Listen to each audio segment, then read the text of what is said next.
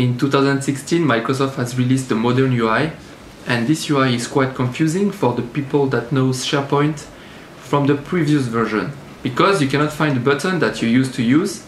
So I'm going to show you what is available only in the Modern UI, what is available only in the Classic UI, and what are available on both UI. So now we are straight away on the Modern UI on a document library. This is a document library to store every proposal. If you click on the return to Classic UI, it will bring you to the other one, and click again brings you to the Modern. Clicking this button shows you the activity. This is one of the 8 features that the Modern UI has on top of the Classic UI. The next one is the ability to create a link to any page. So in this example, I will create a link to Google so that the user can click this link and navigate easily to this page. Here it is. Two other options is the move to and copy to. I will not talk about these features because there is a great article covering those in my blog post. This one is about adding some fields directly from the end user interface, so that's really a benefit of the Modern UI.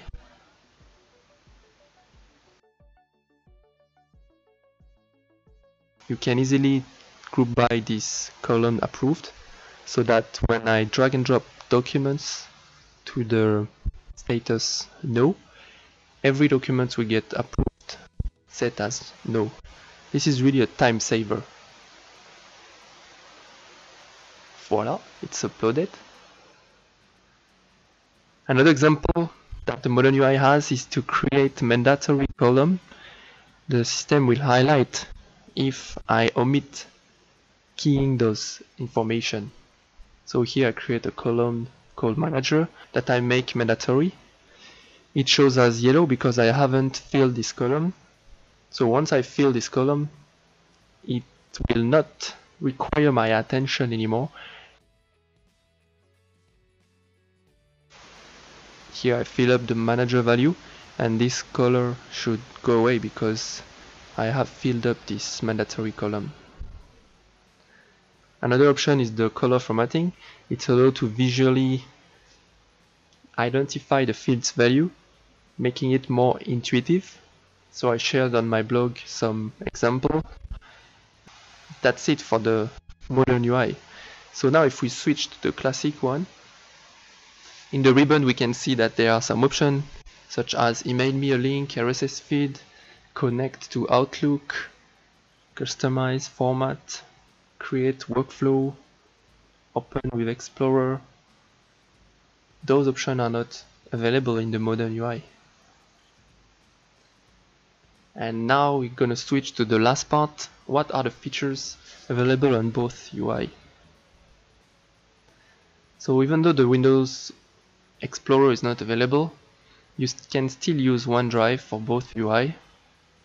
And this is more intuitive with the Modern UI because you can drag and drop and restructure your documents and folder directly from the interface.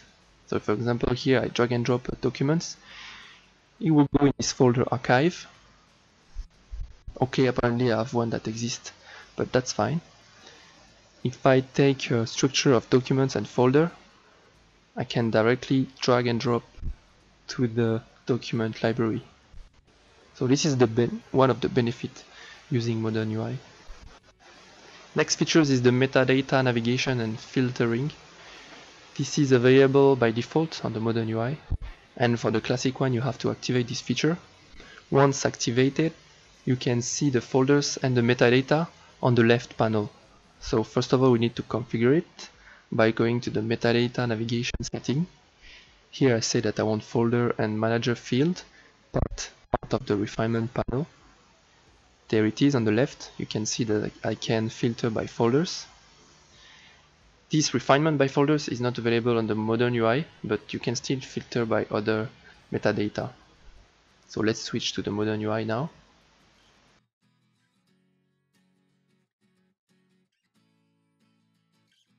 I open the filter pane,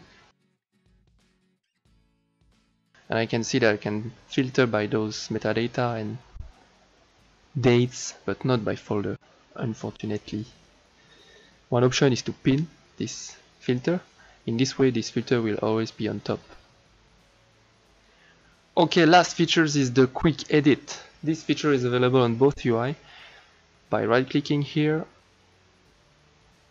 and then I can edit. Or if I go to the classic, I can go to library, quick edit, and I get the same option. Don't hesitate to share what you would like to see, and I will try to cover it. Hope it was useful, and see you on the next one.